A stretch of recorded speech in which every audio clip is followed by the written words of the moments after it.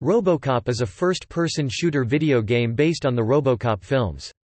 It was developed and published by French company Titus, which acquired the rights to a RoboCop video game in 1999. After several schedule changes, the game was released in 2003 for Microsoft Windows, PlayStation 2, and Xbox. A GameCube version was released in Japan in 2004, under the title RoboCop, Aratanaru Kiki English, RoboCop, New Crisis. According to Metacritic, the Xbox version received unfavorable reviews.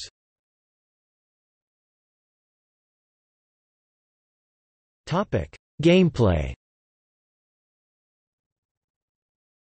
RoboCop is a first-person shooter based on the RoboCop films.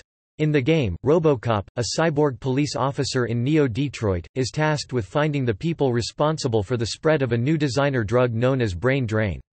Simultaneously, RoboCop is tasked with investigating connections between a mayoral candidate, Omni Consumer Products, the creator of RoboCop, and Brain Drain. The game features 9 large levels, each one divided into several sections. The player's progress is saved after the completion of each level. If the player is killed, then the level is restarted from the beginning.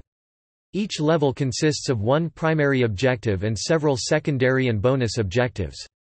The player must complete the primary objective to advance through the game, while the other objectives add to the player's final score. RoboCop can use several weapons against enemies, including a pistol, a machine gun, a grenade launcher, and a missile launcher.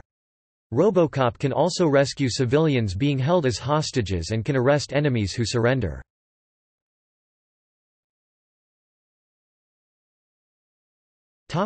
Development and release.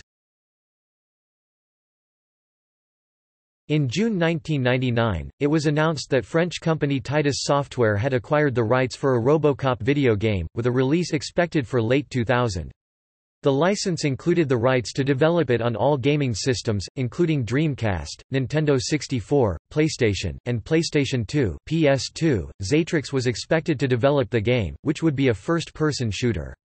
By April 2001, Infogrames was brought on as the developer of a PS2 version, expected for release in November 2001. Titus Interactive Studio ultimately became the developer. By May 2002, the PS2 version remained in development and was known as RoboCop, the Future of Law Enforcement, with an expected release that October. The game would include an original story based on the RoboCop films. In November 2002, Titus announced that the game would be released for the Xbox in February 2003. By the following month, the Xbox version had been scheduled for release in April 2003. For the United States, the PS2 version and a GameCube version were cancelled so Titus could focus on the Xbox version. In Germany, Titus published RoboCop for Microsoft Windows on April 25, 2003. Titus Software Corporation published the US Xbox version in July 2003. That month, the PS2 version was released in Japan, followed by a UK release.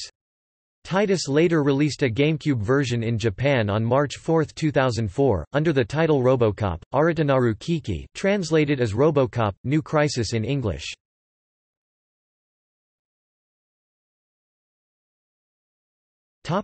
Reception. The Xbox version received unfavorable reviews according to the review aggregation website Metacritic.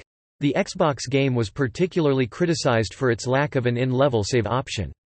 The Swedish magazine GameReactor called the Xbox version, "the worst video game since Superman 64." Also from Titus Software, Alex Navarro of GameSpot criticized the sound and graphics, and stated that despite the game's lengthy development period, it has a bevy of horrible problems that render the game practically unplayable. Navarro criticized the game's difficulty, slow player movements, a poor targeting system, poor controls, and the abundance of enemies, as well as the lack of objects to hide behind. Navarro further noted the limited amount of player ammo and the large amount of ammo needed to kill each enemy. Scott Allen Marriott of Allgame noted the realistic, gritty environment that offers some limited interaction, and stated that the look and feel of the RoboCop films are well captured. However, he criticized the slow cursor-based targeting system, stating that while it works in the RoboCop films for dramatic effect, it is downright dangerous in a game. with an abundance of enemy gunfire. Marriott also criticized the repetitive music and noted RoboCop's slow movements as being realistic to the films but frustrating to play. Ben Lawrence of official Xbox magazine criticized the game as repetitive and frustrating, and noted the limited weapons and their ineffectiveness against enemies. Electronic Gaming Monthly criticized the Xbox version for its graphics, repetitive mission objectives, and poor artificial intelligence. Game Informer noted that the game included authentic elements from the films but that such details did not improve the gameplay, stating that the game pretty much fails on every conceivable front and can't hold a candle to 99% of the games currently in the Xbox library. Team Xbox considered the game repetitive and its storyline rather uninteresting, and noted that the graphics and sound were average. In Japan, Famitsu gave the PlayStation 2 version a score of 26 out of 40.